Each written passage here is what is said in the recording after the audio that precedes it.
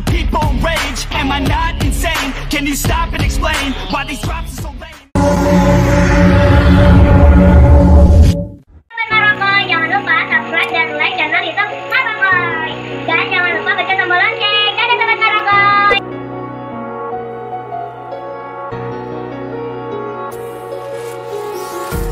Empty hearts and neon lights, they're playing with my mind. Gotta get out of here tonight. Oh, I wanna run off and fly.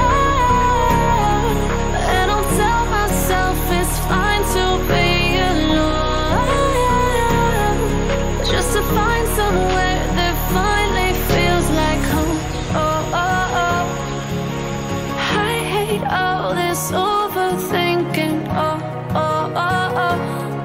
The more I swim, the more I'm sinking. Take me to a world of silver. No more heartbreaks, tears, painkillers. Take me somewhere unfamiliar. Bring me back to where we started out.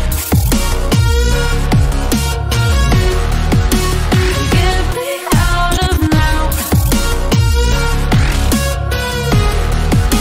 To where we started out. Get me out of now.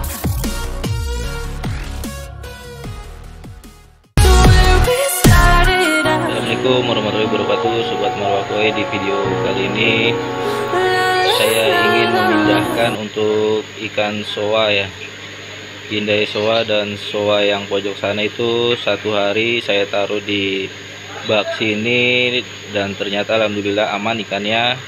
Saya sudah cek dan tidak ada flashing ataupun tanda-tanda ikan sakit lah. Jadi ikan sehat dan akan saya masukkan tentunya ke dalam kolam. Nah, jadi kenapa sih nggak di bak keeping ini? Ya karena di sini sudah lumayan padat isinya. Ada sekitar berapa nih? 15 ekor lebih nih kayaknya. Oh ini ada 14 ekor Sobat Marwah. Nah 14 ekor ini ada yang ini size-nya 0 53 cm terakhir ukur sih untuk. Nah jadi hisoa itu saya masukkan di sini, nanti saya tukar dengan soa dan pindai soanya masuk ke dalam kolam. Nah ikuti prosesnya untuk memindahkannya ini biar ikan yang nggak stres tuh kayak gimana Sobat Marwah. Karena kalau langsung dipindahin dia tentunya beradaptasi lagi dengan air yang baru lagi, bisa stres. Dan tentunya nanti ada sedikit informasi penting untuk kalian jika kalian memindahkan dari bak satu ini ke bak yang di bawah itu kolam. Nah itu walaupun satu mata air tetap beda-beda untuk temperatur suhunya, jadi kita aklimasi untuk proses perpindahan ini Sobat Marwah. Oke, jadi sebelum kita lanjut ke video saya, yang baru menemukan channel saya bisa dibantu buat subscribe, komen-komen, dan tentunya kalian share video ini jika dirasa bermanfaat Sobat Marwah. Oke Sobat Marwah, ini ikannya sudah ketangkap. Nah ini 2 ekor yang kemarin saya review. Ikan ini ikan impor Jepang ya, sertinya Isa Koi Farm. Nah ini akan saya pindahkan ke kolam karena ikan ini masih kurus, jadi saya gemukin dulu di kolam. Nah ini udah pada gemuk-gemuk tuh yang di fiber, bisa kalian lihat ya. Itu siro saya jual kalau ada yang minat, dan kohakunya juga semuanya saya jual nih Sobat Marwah. Jika kalian berminat bisa chat di deskripsi tentunya. Ini ikannya segera kita turunkan ke bawah. Nah Sobat Marwah, jadi untuk perpindahan ini yang kalian perlu ketahui, untuk filter di kolam ini harus dibersihin dulu ya Sobat Marwah. Jadi harus di backwash dulu untuk filter, jadi ikan baru masuk ke sini aman, tentunya nggak ada sisa kotoran lama, yang sisa kotoran yang ikan lama makan tentunya, jadi harus di backwash terlebih dahulu sobat Marwah Koi. Nah, dan setelah itu apa sobat Marwah Koi, jadi ikan yang ada di kolam ini kita puasakan dulu 1 hari lagi setelah ikan yang baru masuk. Nah, ini jadi kita angkat ikan yang di bak fiber saya, masukkan ke kolam nih sobat Marwah Koi. Oke sobat Marwah Koi, ini udah saya taruh di kolam ikannya. Jadi sisakan air lama untuk kita aklimasi dengan air yang ada di kolam sobat Marwah Koi. Ini kita campur dengan air yang ada di kolam, tunggu hingga 15 menit lah, jadi ikannya nanti bisa langsung masuk dan tentunya nggak stres.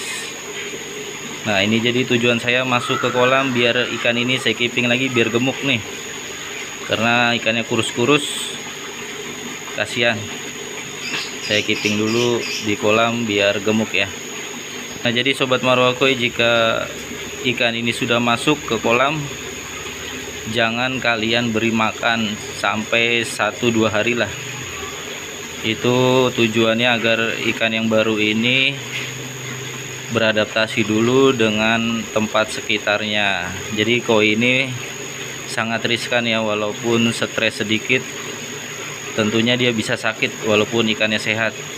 Jadi perlu untuk prosesnya seperti ini sobat Marwah Koi. Jadi jangan asal masukin atau mindahin ikan ke kolam tanpa proses seperti ini sobat Marwah Koi. Udahlah, nggak usah nunggu beberapa menit, kita langsung masukkan aja lah. Ini jadi 1 hari karantinanya saya langsung masuk ke kolam. Oke, siap-siap bergabung. Nah, caranya biarkan mereka keluar sendiri. Nah, seperti itu. Oke. Nah, siap. Oke sobat Marwah Koi, ikannya udah masuk. Saya angkat dulu baknya. Nah, ini siro saya sell sobat Marwah Koi, jika kalian minat. Kohaku juga, semuanya ini saya jual.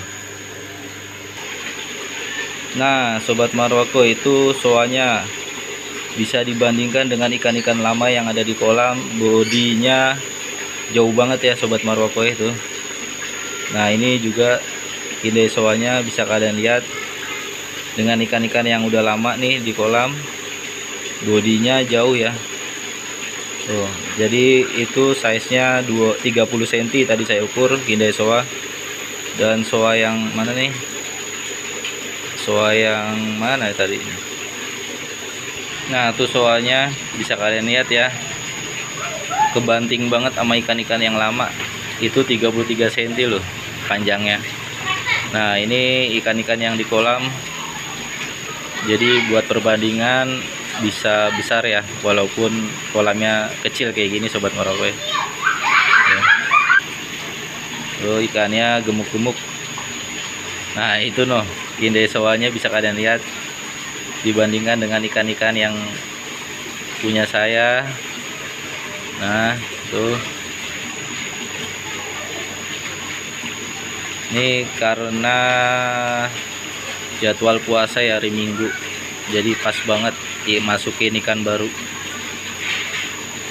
Jadi ada yang saya kalahin untuk hisoa untuk pindah ke bak fiber.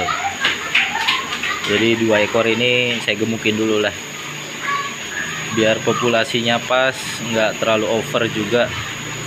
Jadi proses keepingnya enak sobat Marwah Koi, ikannya bisa kejamin lah buat grow-nya.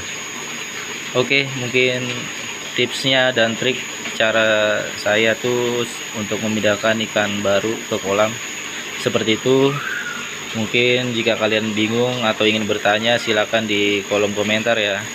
Mungkin untuk jumpa video kita kali ini cukup sekian dulu. Wabillahi taufiq wal hidayah. Wassalamualaikum warahmatullahi wabarakatuh. See you next the video. Jangan lupa buat subscribe. Subscribe itu gratis sobat Marwah Koi. Cabut dulu.